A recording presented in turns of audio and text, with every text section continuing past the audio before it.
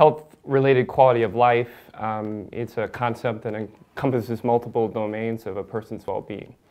So what we know in older breast cancer patients is, one, they make up the majority of breast cancer survivors, and two, they often value quality of life even more than survival. So what's interesting is that health-related quality of life is more and more being found as not an important outcome to older adults, but actually something that is associated with their survival. Better quality of life leads to actually improved survival. Despite this, it's not widely employed in practice. There's a lot of reasons for that. Time and resource constraints, lack of knowledge of how to measure health-related quality of life, as well as lack of knowledge of what to do with it. So we were interested in seeing how we can improve the use of health-related quality of life in practice.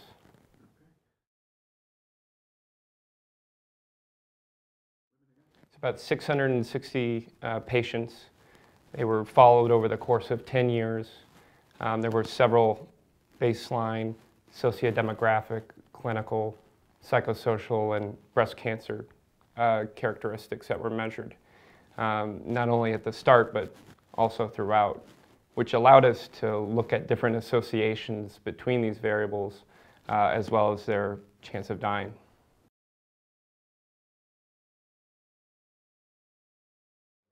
Well, we looked specifically at how these health-related quality of life variables of mental health, social support, and physical function corresponded to survival. And we developed a simple tool that allowed a provider to incorporate those variables alongside important traditional variables such as age, stage of cancer, and breast cancer treatment, and using them along with those to try to see if they could predict mortality. What we found was that, one, health-related quality of life, physical function, mental health, and social support was able to predict mortality even beyond age, stage of cancer, and breast cancer treatment.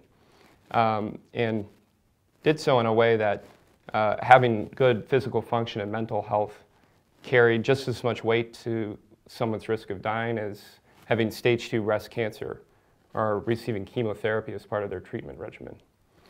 Moreover, changes in baseline health-related quality of life, regardless of a woman's age, stage, comorbidity, or treatment, led to significant changes in the predicted mortality.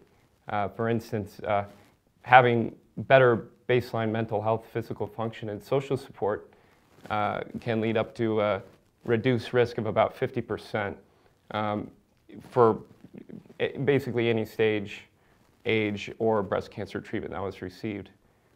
So that was a very interesting finding for us, and showcases that health-related quality of life is not just something that's important, something that we should consider in treating towards, but also something that can be used to predict someone's survival.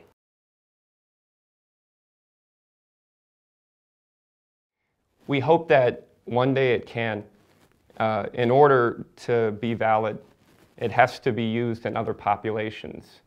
We had a specific population that we followed, large number, but there are some limitations to using a tool like this without looking at whether it's valid and works the same in other populations of older patients with breast cancer specifically.